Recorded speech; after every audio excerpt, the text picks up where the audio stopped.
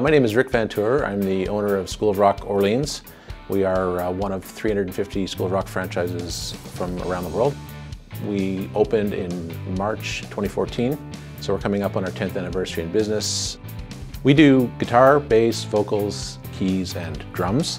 Occasionally we get requests for other instruments, but our expertise is in those 5. Our school teaches children from the age of 3 up to, we've had 75-year-olds. We have dedicated programs for the younger kids called Little Wing 3 to 5-year-olds. We have a program called Rookies Plus for 6 and 7-year-olds. Rock 101 for 8 to 11-year-olds, and our core program is Performance from 12 to 18-year-olds. We're also running an adult boot camp for those who want to give it a try, never been in a band, or want to get back into a band without the drama of being in a band. This is more about the process. With no promises of professional careers, it's really more about getting together as a community of like-minded, aspiring musicians. We provide all the gear so kids don't have to purchase it or set it up in their basement and make a lot of noise. And it's a great place for kids, sometimes loners, don't fit in well on soccer teams or hockey teams, to come and find a community of like-minded kids and actually be collaborative and creative together. It's a very social, collaborative, cooperative kind of environment to learn music and play as a team. Music is a team sport, and that's what we do best here.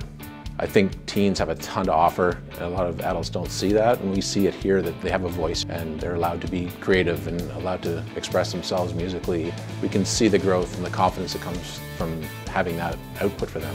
The feedback we get from parents is almost always with respect to the growth of their child and not with respect to how well they can play their particular instrument. BIA is supportive. The cost is minimal and the benefits are big. When they're starting out, the BIA was important as a means of connecting with other business people in Orleans. I'd never owned a business like this before. It's a unique business, so we had a lot of interest from the BIA from the beginning, and a lot of people dropping by and seeing what we're all about, and having other like-minded people to meet with and discuss issues with and concerns. Just having that support for someone new was very important 10 years ago, and we've maintained those contacts with almost universally a positive group of people.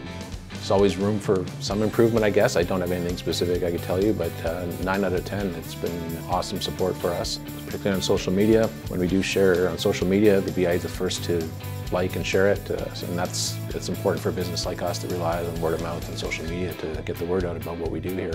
We appreciate the personal support when we do have meetings and meet other people in the community, help you work through things, any concerns related to the Orleans community, opportunities within the Orleans community. We try to get as many opportunities to play in the community as possible, and BIA members can recommend things for us. And, we did the lighting of the Christmas tree, which was a big event for us. So just as a networking and support group, it's been fantastic. And they're responsive to any questions or concerns about what's going on in Orleans. There have been many for us, but we know that they're there, getting leads on new potential customers, just the support that any small business owner appreciates having, and that's what they provide. We're located at 2003 St. Joseph Boulevard, right across the street from the Dairy Queen. Lower level side entrance, that's what I tell all my customers.